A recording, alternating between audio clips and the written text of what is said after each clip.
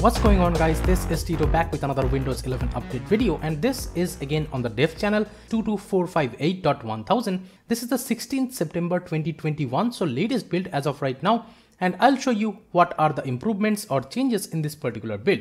So let's begin. Now, of course, there are minor differences in the features, but there are major differences in performance in this build. First of all, if you're noticing this taskbar, yes, the icons are still a little bit aligned to the right, but yes, it is definitely a little better from the previous update, it looks like. So yes, the icons on the taskbar are still aligned a little bit to the right more, and that's how it is. But I'm not really sure if they will fix these icons with the new October 5th stable update of Windows 11, which Microsoft has announced officially. But yeah, as of right now, this is how the icons are aligned to the right side a little bit, even though when you have the icon set to center of the taskbar. But let me show you the new power menu over here. In the start menu, this is how still it looks like. And if you click on the power menu, now there is this sign in option is there, and this is how the sleep, shutdown and restart kind of things looks like. And if you go into the sign in option, and now you can choose from here if you have been away, when should Windows require you to sign in, and you can change this to PC when wakes up or never. And we have this dynamic lock. Not really sure how this will work, but yes, this feature is there. And we have this automatically save my restartable apps and stuff. Then we have show account details, etc. in the sign in screen, and we have the use my sign in info automatically finish setup after update and stuff. So yeah, all these things are there, and you can change these if you want to. Now, opening up everything is pretty fast right now over here. Let me just open something like the Microsoft Store, of course. And this is how the store's like animation looks like. And here is how the new store looks like still. And it still has these kind of animation when you hover around some stuff.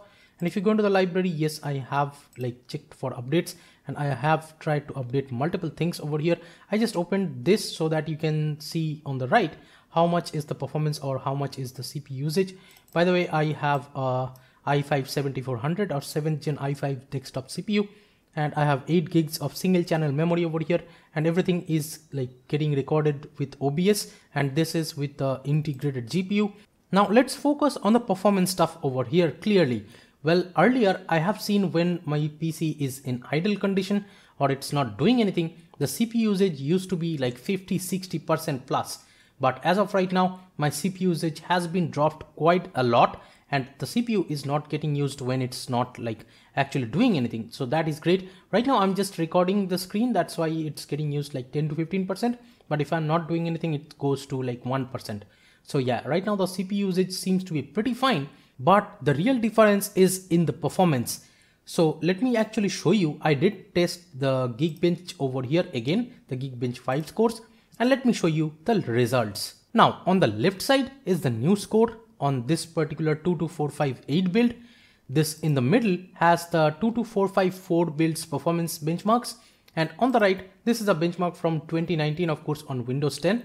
So you can see in 2019 I got 892 single core score, and in the 22454 or the previous build of Windows 11 I got 861, so that has dropped quite a lot. But on this particular build, the 22458 build has improved the performance drastically.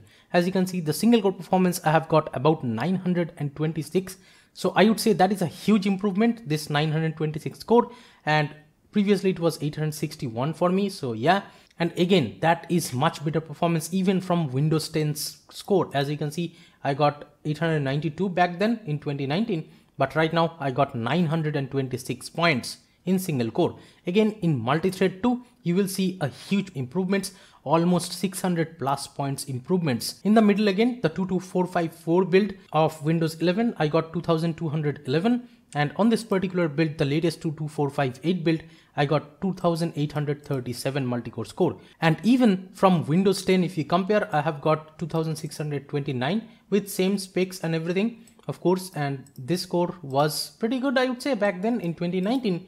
But right now I have got 2837. So that is again a huge improvement, almost like 200 plus points improvements from the stable Windows 10's performance even. So I would say definitely right now the Windows 11 is showing its performance benefits, and definitely on this particular build I am noticing that. Some stuff you still cannot do is like, let me actually open this new folder, And right now if I want to drag and drop it on this like particular folder from the taskbar, that is still not possible. So yeah, those things may disappoint you still, but yes, it has improved and it is improving with every update. Now one glitch that I am noticing over here, like let's assume I am here in this file explorer and I'm in this PC kind of mode over here. So right now if I just like drag this kind of thing and if I maximize it or try to increase the size, as you can see there is some like weird artifacts if you're noticing. So yeah, this thing is happening in this particular update I guess, and it was not happening earlier. I don't know if it's a iGPU issue or something, but yeah, this is what I am seeing on this particular update. Not really sure if like this is with my PC only, but yeah, this artifact effects. So yeah, this might be a bug, but they may fix it in the future updates. By the way, when you right click, this is how still it looks like, and we have all these options, and you can change your wallpaper by just clicking on next extra background. And once you are opening any particular photo, this is how it will look like with the Photos app. Let me just maximize it over here. And with this button right here, you can make it full screen if you want to. So yeah, and you can edit over here. Let me actually show you how the editing of this photo looks like. So this is how it looks like. We have this kind of look. We have this straightening, then rotate, flip, and the aspect ratio changing option. Yes, this flipping option and stuff, everything is working over here, not a problem. Also, we have these filters. You can change the filters from right here. As you can see, a lot of options are there, and you can also change the filter intensity and stuff. So from this Microsoft's Photos app, of course, you can edit a lot right now. So that is great. And we have the adjustments. So you can add the light as you are noticing, however you want to. And even the color, you can like make it pop more or something. So yeah, as you are noticing, you can change a lot of stuff. Then the clarity also, you can improve from right here. It looks like a little bit of the HDR kind of effect. And we have the vignette over here, and you can make it white or black on the corners. So yeah, all these options are there. Spot fix is also there. So huge like improvement on the Photos app, I would say. You can save it from right here or save as a copy. And if you want to zoom it in a little bit so that you can see how much it has improved. So yeah, all these options are there and you can use however you want to. And the Wi-Fi and sound panel still looks like this, and also it shows which app is using the mic over here. And let me actually show you. This is how the Wi-Fi setting looks like. Still it is pretty similar, and we have the other toggles, and the sound toggle is there, and you can increase or decrease the sound from here, of course. And as you can see, if you tap here, you can change the speakers from right here. Whatever speakers you have connected, you can change it from here. Nightlight is working, but it won't show in the screen recording, of course. And here, let me actually show you. If you tap on the date, you can see the notifications on top. You can clear all the notifications from right here. This is how the calendar looks like over here. And it has this circular mark, whichever date it is right now today. And you can click on this particular arrow to actually shrink the calendar if you want to. But still it has this like text right here on the dev channel. It shows this Windows 11 Pro Insider Preview, evaluation copy, build number and stuff, the 22458 pre-release build. So this text still shows up in the dev channel. One more thing is that yes, the RAR files you can't really like extract with WinRAR by just right clicking. It still shows this kind of context kind of menu. You have to show more, then you can extract it with WinRAR, but you can't extract it from right here. You have to click on the show more to actually extract a RAR file. If it's a zip file, if it's possible, let me actually show you.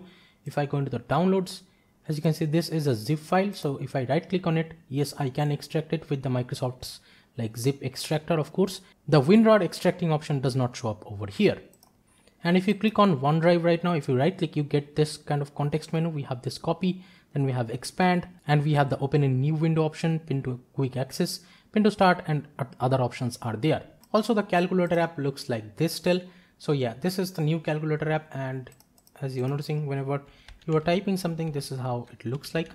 So yeah, and this is how it looks like when you are minimizing or maximizing a particular app, just like this. That's this really cool animation.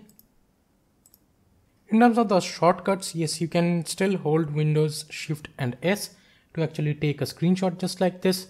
And this is how it will look like. You can select a particular area, then it will go into the snipping tool. And from here, you can just click here, and that you can, whatever you can draw, and you can add a scale just like this, or you can save it from right here.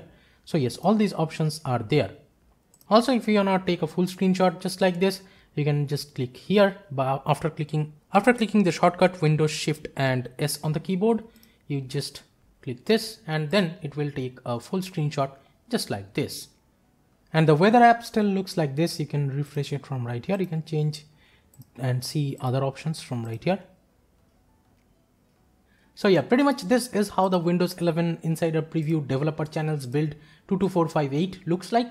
And yes, it definitely has a lot of performance improvements in my frank opinion. So thank you so much for watching this video, guys. Give it a thumbs up if you liked it. Subscribe to the channel if you have not yet.